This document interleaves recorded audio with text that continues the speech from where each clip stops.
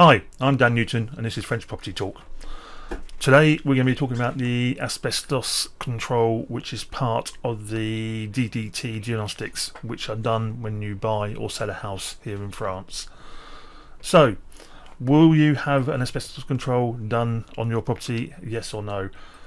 Basically, if your property had its planning permission given before the 1st of July 1997, then you will need an asbestos control being done on your house for the time of the sale.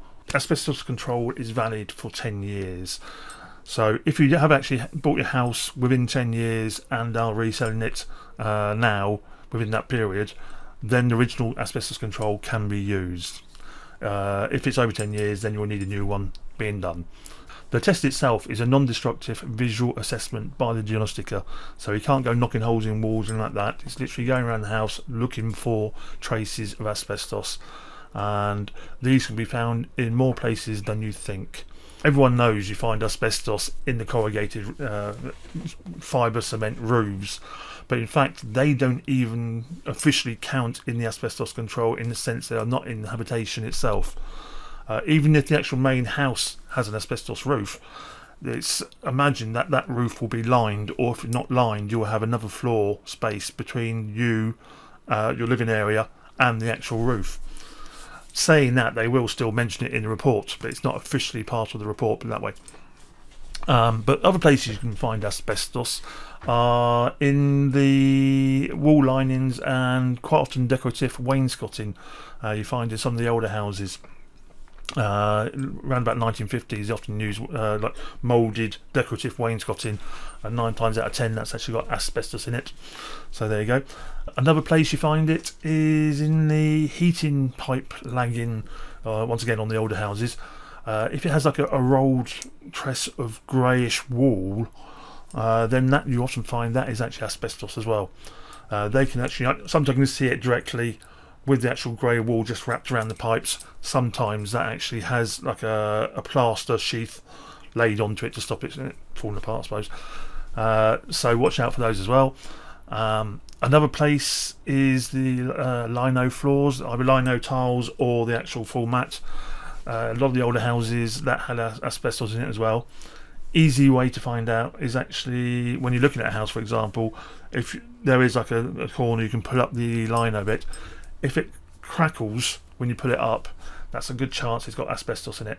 The later linos don't have asbestos, so when you pull them up, they tend to, well, they come up, I wouldn't say silently, but they don't make the crackling sound. Another place to check out for asbestos is the waste pipes for the house. If you have access to the cellar, for example, check the waste pipes aren't in fibre cement, because once again there will probably be asbestos in there as well.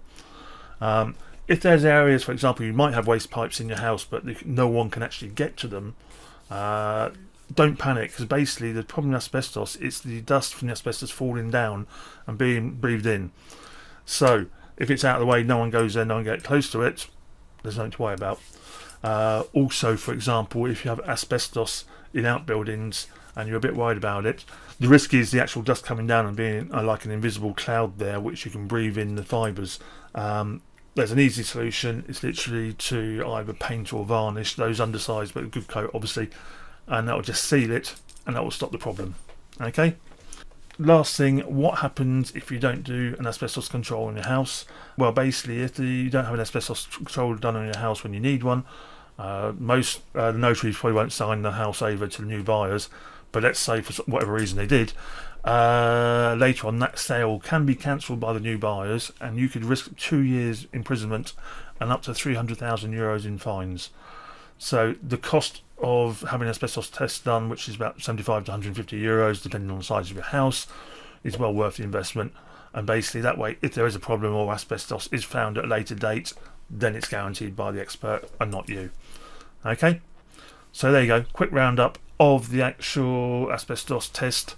I hope you like this video. If you do, please click on the like, click on subscribe. As I say, we've got other videos coming out about different aspects of the actual French buying process. Okay, see you soon. Bye.